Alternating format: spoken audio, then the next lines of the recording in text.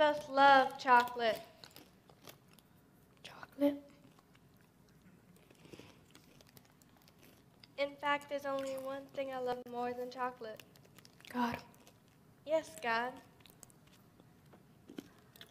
He made the plants, the animals, the sky, the lands, and everything that comes from them. Yeah.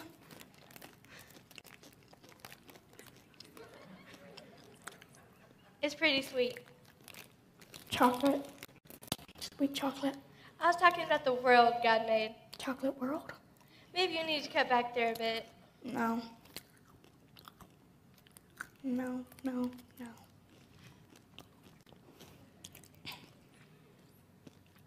So kids, the next time you take a bite into a sweet piece of chocolate, Chocolate. remember who made that chocolate. God made chocolate. And thank you for giving us such a sweet life in his creation. And chocolate. Thank him for chocolate.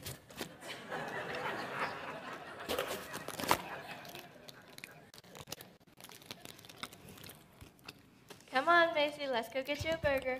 Chocolate burger. Oh, brother.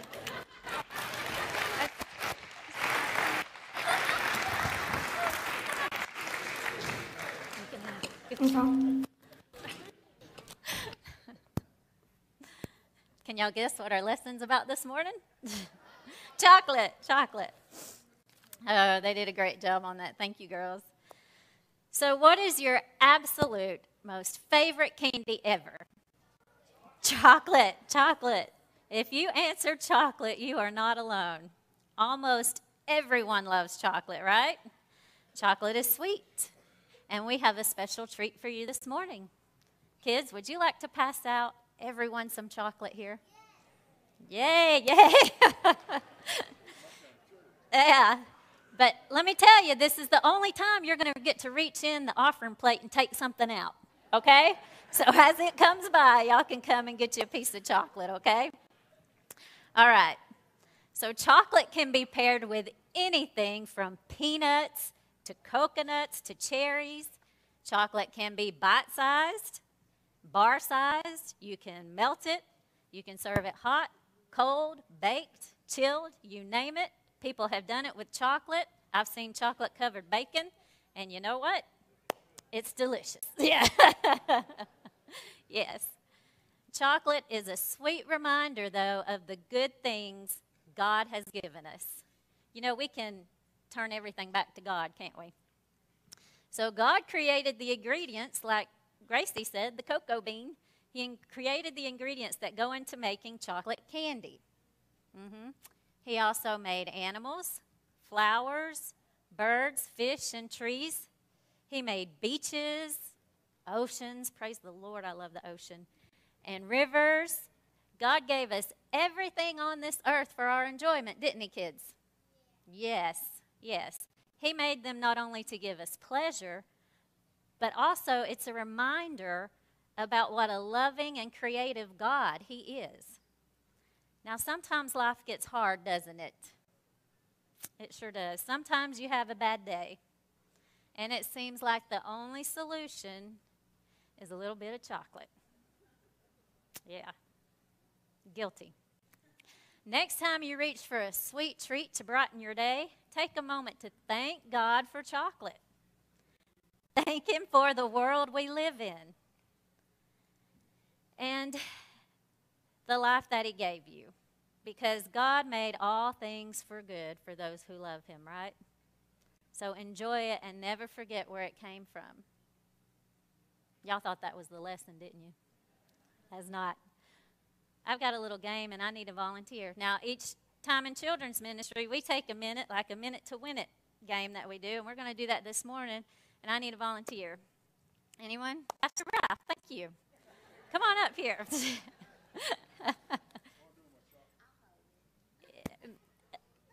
Or I'll hold it for you if you trust me.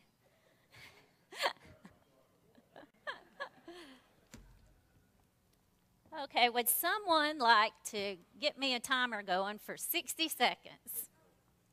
Yeah, 60 seconds. What I have here is a Hershey bar that's been broken up. So Pastor Ralph has exactly 60 minutes.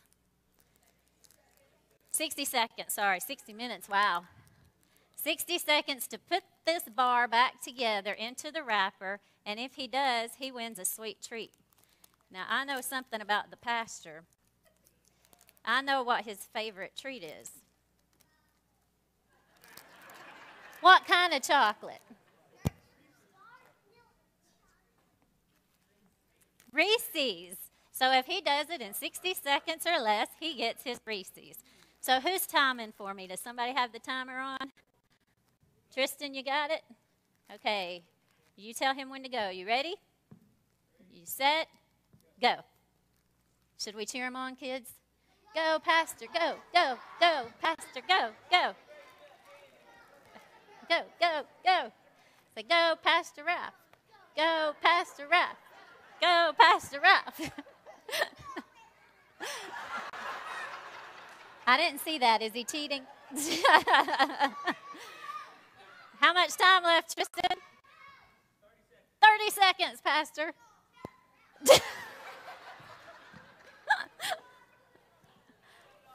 Looking for, well, it's not quite originally how it started, but it's in the package. What do you think, kids?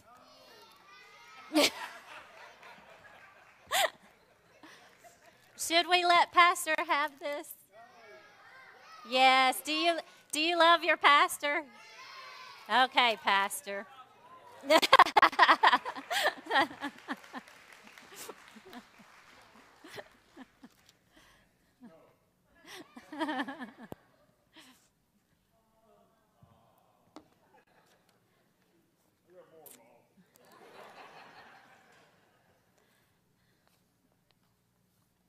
That was kind of fun, wasn't it?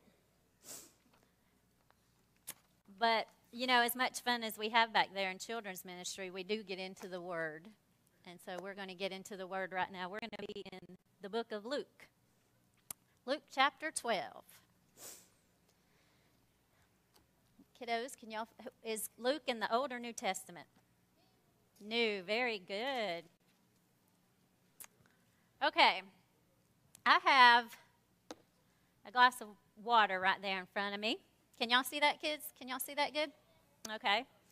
And this pertains to adults as well. I tell you what, I've learned a lot back there in the lessons with children's ministry, and I've learned that sometimes you got to break it down to the simple things. And I have just learned so much. So I think there's something here for all of us this morning. So are you a glass half full or a glass half empty kind of person? I know adults have heard that, but my children, youth, have y'all heard that expression? Are you a half full or half empty kind of person? Is it talking about the water? No. It's talking about how you see the world, okay? Are you a positive person who looks at this glass and say, wow, that glass is half full? Are you a negative person who looks at it and says, that's not a full glass, that's half empty? You see, there's a difference as to how you view the world. And in this world today, it's getting harder and harder to be that glass half full kind of person, isn't it? It really is. Think about the last time you had a bad day. Kids, maybe you were late to school. Maybe you had a bad grade. Maybe you had to spend your Saturday doing chores. Blech. Adults, maybe you had a morning where everything was going wrong. Your car's on empty, you forgot to fill it up. You're late to work, or you were just diagnosed with an illness, or you received some kind of bad news. Sometimes that happens. And how did you respond to your bad day? Sometimes when we're having a hard time, we throw a fit, don't we? Do you ever throw a fit when you're having a bad day? Do you say things you shouldn't say? Maybe. Do something we shouldn't? Adults, do we ever do that? Do we ever throw fits as an adult? Do we ever say something we shouldn't say? See, kids, adults have these same problems. Sometimes we blow off some steam, don't we? Like to go out, maybe shoot some hoops. Teenagers, y'all like going out and shoot some hoops? Or maybe take your bike. I like to get on the treadmill and start running. to get my stress off. But let's be honest. What do you really want? A piece of chocolate, right? A piece of chocolate, and that will make it all better.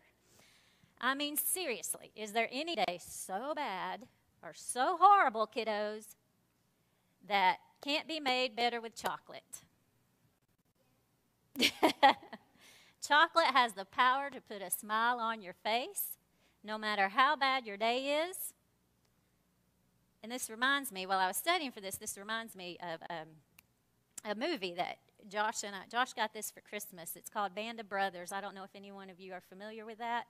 It's a World War II movie. And we were watching that. And there was several scenes, actually, where the soldiers, I mean, think of what they're in the middle of there, all that fighting and everything. And one of their most treasured possessions was a chocolate bar. They would fight over the chocolate bars. True story. This was based on true stories. And that's what popped into mind. They were seeing some pretty bad stuff. There's one scene, they're out in the middle of winter, snow. They're freezing. They had just been in a combat situation. One guy saw two of his friends killed. He's sitting there. And the guy right beside him, what does he pull out for him? A chocolate bar. Okay? Doesn't make the pain go away, but it's that momentary pleasure, isn't it? So chocolate can also be a reminder that we have a God who truly loves us. God made the plants that allow us to make chocolate from those plants. That wasn't an accident, do you think? No. God made chocolate and everything in this world for our enjoyment. So yes, it's okay to thank God for chocolate, like Macy was doing. I have thanked God for chocolate on many, many occasions. But some days we need a reminder that God created this world and all things in it for our good. In today's scripture, in Luke chapter 12, Jesus encourages us to look at the things God created for our pleasure and be reminded of just how good He is. So we're going to start down in verse 22. It's a short passage, but it's very, very good. So Luke 12, verse 22. And He said to His disciples, "For this reason I say to you, do not worry about your life as to what you will eat, nor your body as to what you will put on. For life is more than food, and the body is more than clothing. Consider the ravens." Kids, that's a bird, okay? "Consider the ravens, for they don't sow or reap." That means they don't go out and plant their food. They don't go out and work for their food, do they? They just go get it, right? "Consider the ravens, for they neither sow nor reap. They don't have a storeroom or a barn, and yet God feeds them." Right? How much more valuable are you than birds? "And which of you by worrying can add a single hour to your life? If then you cannot do even a very little thing, why do you worry about other matters? Consider the lilies, the flowers." Have you seen the flowers? Think of a beautiful flower. Consider the lilies, how they grow. They don't toil nor spin. That means they're not working, are they? But I tell you, not even Solomon in all his glory clothed himself like one of these. But if God so clothes the grass in the field, which is alive today and tomorrow is thrown into the furnace, how much more will He clothe you? You men of little faith. And don't seek what you will eat and what you will drink, and do not keep worrying, for all these things the nations of the world eagerly seek, but your Father, who's your Father, kids? God, Jesus, God. But your Father knows that you need these things. But seek His kingdom, and these things will be added to you. Now, many people refer to this passage as a reminder not to worry, and that's true. But there's more to Jesus' story here about the flowers and the birds than not worrying. Jesus wants to remember who created us. Who created us, kids? God, that's right. The same God who made the flowers, who provides for them, and who makes them beautiful even, is the same God who made us. He created these things for our pleasure, and he tends to them without their needing to worry. Do you think the flowers and birds and everything out there worry about, oh, is it going to rain today? No, they don't worry about it. We should not worry about that either, should we? Because if God takes care of the flowers, how much more is he going to take care of us, right? These created things are secondary to God's creation of mankind. Just like we said, as Jesus says, how much more will God provide for us? God doesn't just meet our basic needs, does he? He gives us flowers and birds. And yes, he gives us chocolate so we can enjoy this life. All of these created things were made for our joy, and they all remind us what a great and loving God we have. Sometimes we're going to have bad days, aren't we? We live in a fallen world, and sin has brought all sorts of bad things into this world. We will suffer heartbreak.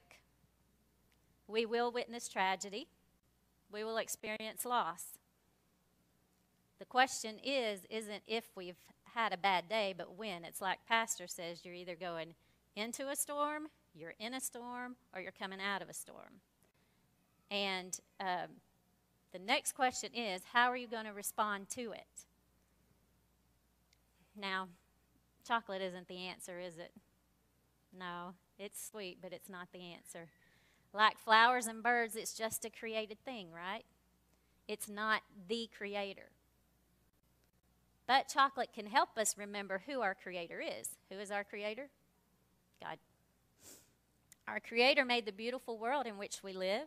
He gave us sunny days, flowers, pets, birds, and all the good things we see in nature.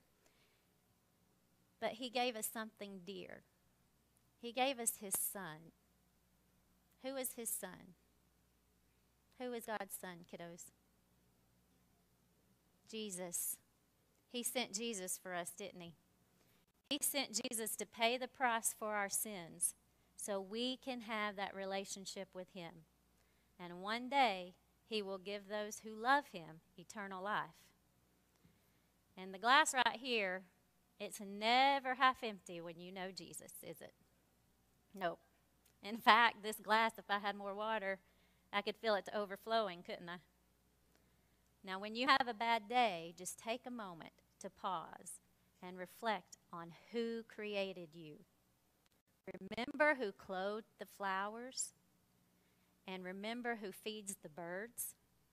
And when you bite into a piece of chocolate that makes even the worst of days brighter, remember the God who gave us chocolate. He really is good.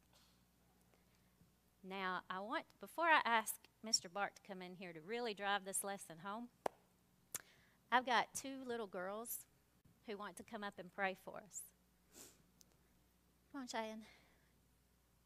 And Caleb, perfect timing, baby. Cheyenne and Kaylin, can you all come up here and pray for us? These girls, whenever I ask for volunteers to pray, they are always jumping up and down to do it, and they are incredibly sweet.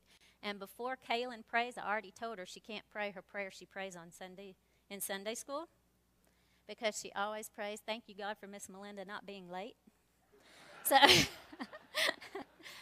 every Sunday I said, don't say that.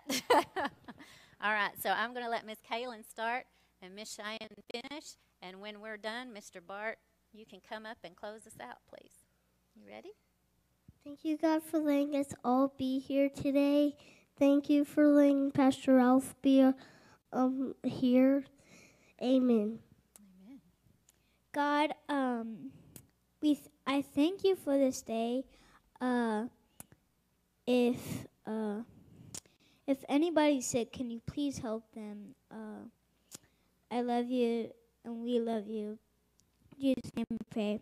Amen. Thank you, honey.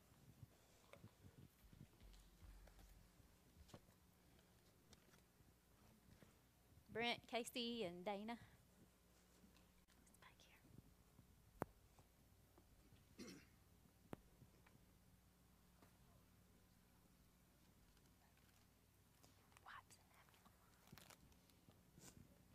It's fun being in children's ministry because you get to play a lot of games. But we're going to use this to represent sin. And this sin, it's really nasty. So if y'all hold out y'all's hand.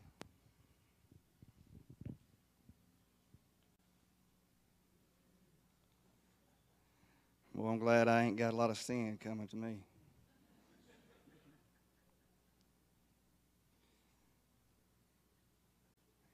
Y'all squeeze your hands around a little bit. Ain't that fun? It's fun to wallow in your sin, ain't it? It's just messy and nasty. But pretty soon you want to get it off, don't you? You're tired of it. It gets yucky, ain't it? Well, that's what happens when you start having a life into what was sin. It just grows. Look at all that mess you got. That sin makes a mess of your life. And it's so hard and it's so easy in life to hide your sin and not deal with it. When you don't deal with it, it just keeps on. I'm going to get y'all something to clean that up. Don't touch me.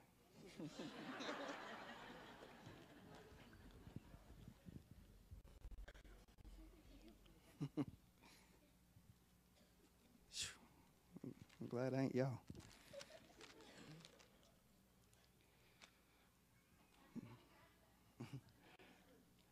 But just like your sin, there's hope and there's promise, and that's in Jesus.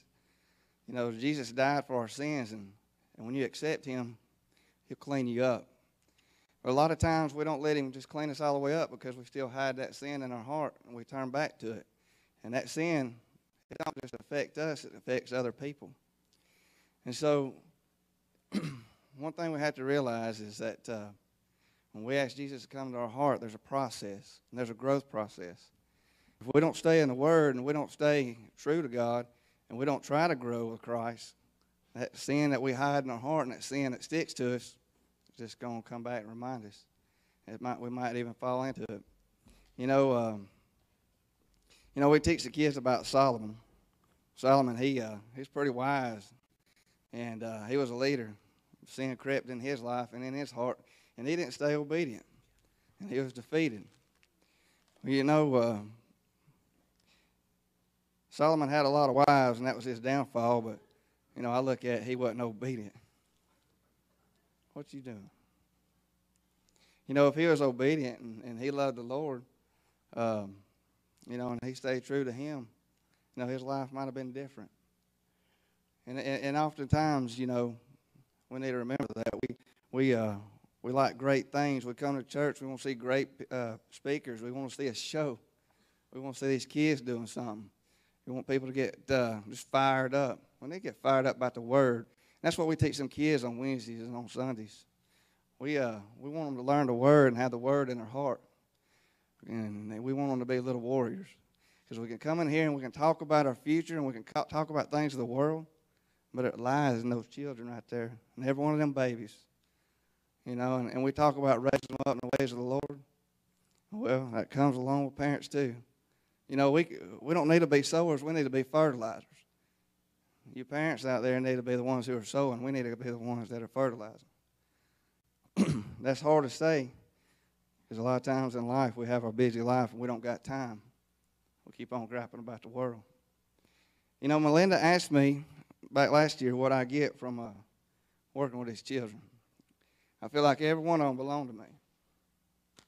I get absolute fear, not just joy and contentment and seeing them grow, seeing them get saved, seeing them know the answers to the Bible, but fear that at any time we can miss the mark, any time we can miss an opportunity to disciple them or share with them or be with them. You know, they got eyes and they got ears that hear. They sit right there in these seats and they hear the conversations of us men and women. They hear our complaints, our gripes. They hear things that we think ought to be and what ain't. And just as those kids, those youth, they might get tired. They don't want to be involved in church. They don't want to be tied up in what we think it ought to be. You know, it's a real blessing to be involved. But it's more of a blessing to see the childlike faith that them kids got, the innocence, and just knowing that God loves them. And that's as simple as it is. You know, he said he had a whole world in his hand because Jesus loved me. That's how simple it is. You know, just to know that Jesus loves us, and just to know that sin can be washed off just by believing and accepting in him, knowing that he was raised 3 days, you know, being convicted and wanting to change. And that's what we want them kids to know. It's just not a choice of convenience. It's not just a choice of being scared. It's a change. It's a heart-driven change, and it's knowing conviction, and it's having repentance of your life, knowing the goodness and greatness of God. Every one of them know that they have a plan. We don't know what they're planning. Right over there could be the greatest pastor, preacher in the world.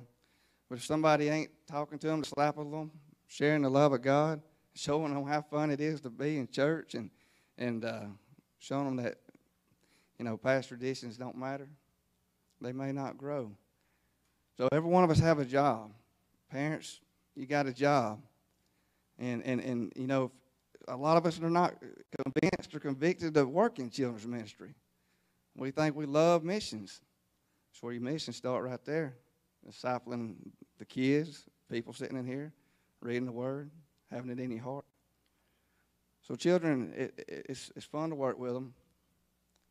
And I ask if anybody wants to do or be involved, pray about it. You know, seek your heart out. Because it's a blessing to be with them. It really is. And if you don't know the Lord, and just like these nasty people up here that had chocolate all over them, I mean, you can get clean, and it's better than a baby wipe. I assure you that.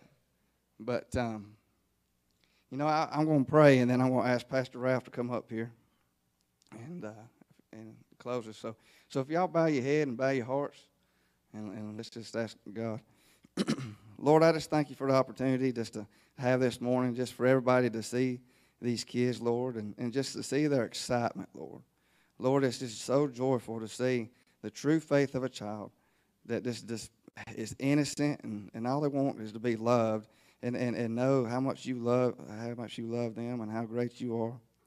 Lord, I pray for every heart in this service, Lord, that if they're dealing with something, if they're sick, or if there's something convicting them, Lord, I just pray you just seek them and they come to know you or just have a relief and Lord, all their burdens and worries are took care of, Lord. Lord, we just thank you, Lord. We love you. We praise you.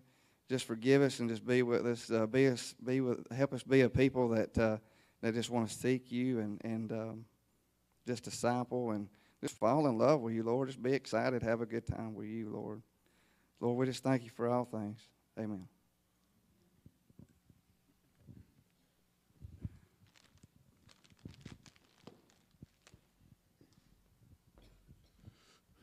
Every head bowed and every eye closed. And just say with me, Heavenly Father, I thank you for chocolate. Okay, we're done. Now, listen. So I'm sitting here watching these children today, and I'm just absolutely blessed. I mean, are you kidding me? This was a good worship service. Hallelujah. Next week, you may all want to go to children's church here in Melinda. That was pretty doggone good. But I was sitting here listening to them, and I'm not going to take just a minute, but I'm sitting here listening. I'm watching the children this morning, the singing, they're praying, the Bible story, the message, everything. And I'm listening to it. Now, here's my thought, okay? So my thought is last Sunday night, this church spent an hour discussing and talking back and forth whether or not we should renovate a vestibule. And our children taught us this morning it's just about worshiping Him. In fact, I think our children taught us this morning that what we often do is foolishness. There's the simplicity of worship. And it's not what all we adults make it out to be.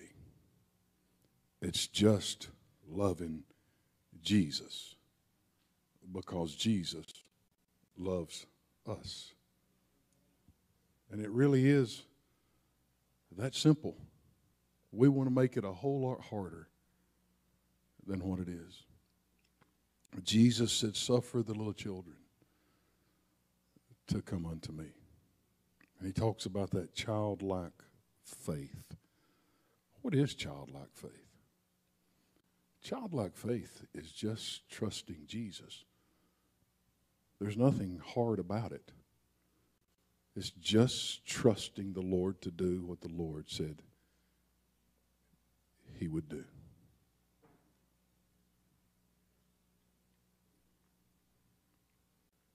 The Bible says, for all have sinned, at the end of the lesson, with the chocolate on their hands. For all have sinned and come short of the glory of God. We've all come short. Every single person sitting in here today has come short of the glory of God. None are righteous, not even one. Every one of us sitting here this morning need Jesus Christ.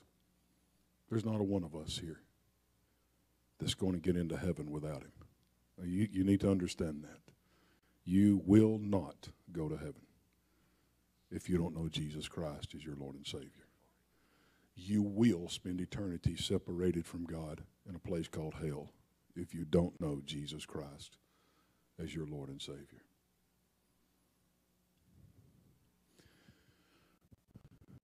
But then the Bible also teaches us as believers that we sin. And let's don't think about the big sins. I mean, we're sitting here this morning as believers, and most of us, we're past the big sins. I mean, most of us are. The fornication, the adultery, the drunkenness, the drugs. Most of us sitting here are past all of that. But what about those other little sins we don't pay that much attention to, like our attitudes, our feelings and our emotions, our judgment, our anger, our malice, our gossip? I just watched these children this morning. The simplicity and the purity of their worship. How sweet is that? And folks, I mean, you may be intellectual and that's just too simple for you, but that's exactly where God wants us. I get it. The study of the Word, the preaching of the Word, the teaching of the Word, I get going deep. I get all of that. But sometimes the Lord just wants you to stop and just love him and worship him like a child. Like a child. And most of us folks sitting here today as grown-up believers, it's been a long time since you just loved Jesus like a child loves Jesus. Since you just trusted Jesus like a child trusts Jesus. What was it Melinda said a while ago about the rain? What did you say, Melinda? Where are you at? You said something about the rain when you were doing your message. You know, the flowers don't worry about the rain. And Tammy and I just prayed this morning, Lord, don't let it rain. We're trying to finish our house. I mean, not an hour ago when we were praying. And I looked at Tammy and I said, word. We're praying over whether or not it'll stop raining on our property so we can finish our house. And God's just saying, why don't you just shut up and enjoy the rain?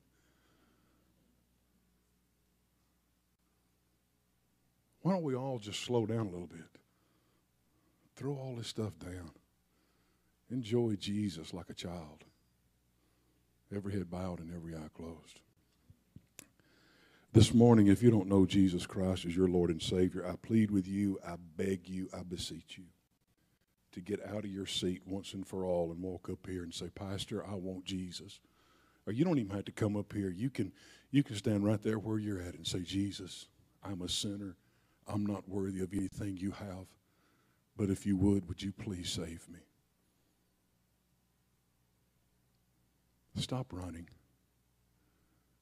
Come to Jesus today with a childlike faith. You're sitting here today and you're a believer.